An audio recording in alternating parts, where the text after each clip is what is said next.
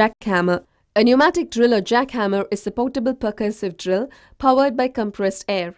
It is used to drill rock and break up pavement, among other applications. Samuel Ingersoll invented the pneumatic drill in 1871.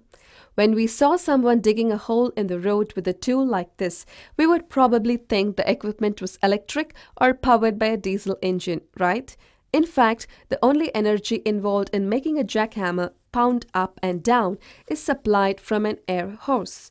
The hose, which has to be made of especially thick plastic, carries high-pressure air from a separate air compressor unit powered by a diesel engine.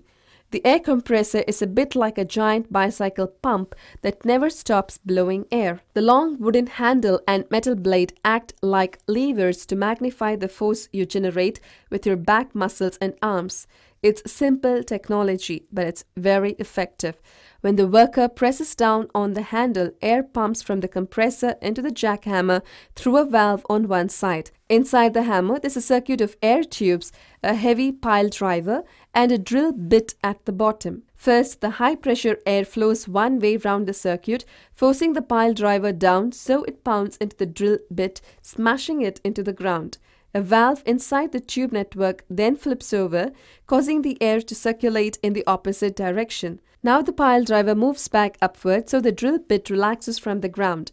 A short time later, the valve flips over again and the whole process repeats.